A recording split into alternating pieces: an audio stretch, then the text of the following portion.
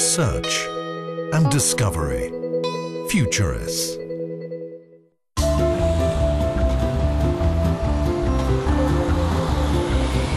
In congested, polluted central London, they're researching the possibilities of making biofuels from poplar trees. They hope that soon, poplars will become a reliable, renewable source of biofuel. Well, the first thing that we need to do when we receive our wood samples is obviously grind all the material down to a uniform particle size.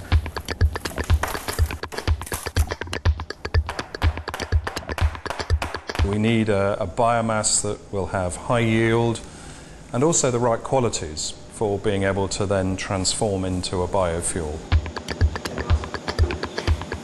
The following step involves applying enzymes to it in order to digest the cell wall material and release the sugars that are held inside the woody biomass that you can see here. The next step is the fermentation of sugars into ethanol. The final stage is to concentrate the alcohol, and then it can be used as a fuel. It all starts in these greenhouses in Nancy, northeast France. Different varieties of poplars are being grown here. Widespread, fast-growing and so undemanding that they can grow on non-agricultural land, poplars have been good candidates for biofuel production for years. The poplar has an amazing capacity for capturing solar energy. We can see that very well in these leaves, which are absorbing solar energy and transforming it into wood and biomass.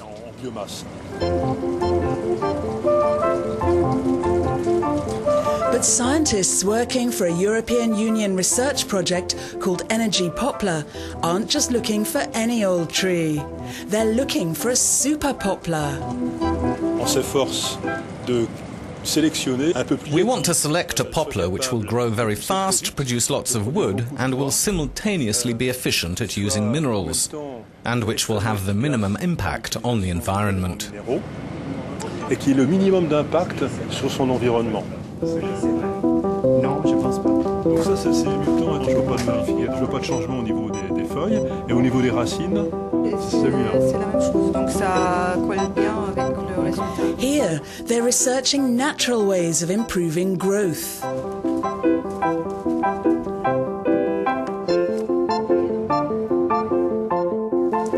For example, they've added various fungi to the roots of these samples.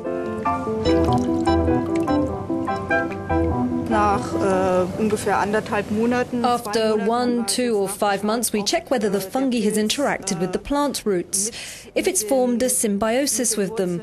Often we can already see with the naked eye that the roots look swollen. That is often a sign that interaction has taken place. We can confirm it under the microscope.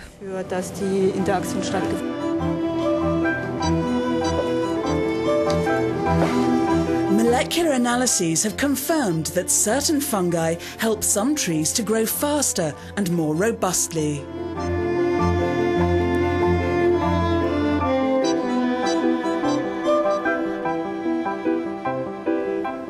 This type of interaction means the plant can get more nutrition, which means bigger, better growth.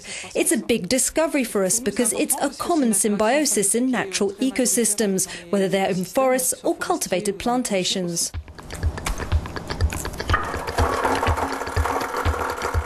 We put it through a grinder and then we sieve to a certain particle size, bag that up, and then it's ready for the saccharification process.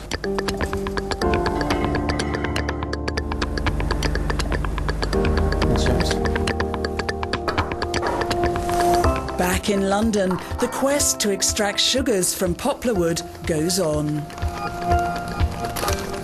What we're trying to do is to find the optimum cell wall structure in poplar that is both makes a resilient plant, one that will grow well and yield a lot of biomass, but will also be much easier to process in that next quite difficult step, which is to extract the sugars. Identifying sugar-laden poplars is one of the aims of this giant plantation in Orléans, central France. Around 2,700 different poplars, all from successive controlled crossings, grow here. Researchers want to identify the most resilient and productive trees in open-air conditions. We're trying to collect trees which start growing relatively early in the season, when conditions are favourable. Then we're trying to find a tree that grows several shoots at once after pruning. We'll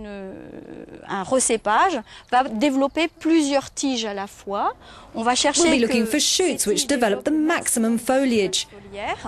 We'll also be looking for species which resist the diseases which can attack them throughout the year.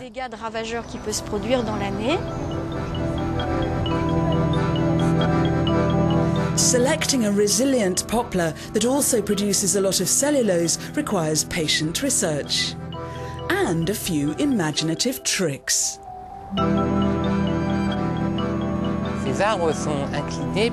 These trees are leaning over for a good reason.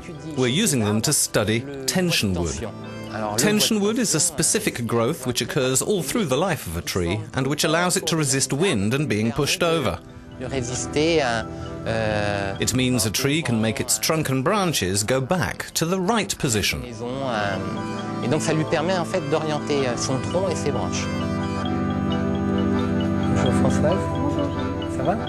Molecular analyses confirm that this tension wood is richer in cellulose and thus in sugars than normal wood. We can colour the tension wood, this tension wood which we find here. And this coloration reveals the cellulose, which shows up in blue. So straight away we see the part of the wood, the tension wood, which is rich in cellulose and thus in sugars. We're going to take our ground poplar material over to the biochemistry lab, at which point we will expose it to cellulitic enzymes and see how much glucose can be derived from all these various poplar.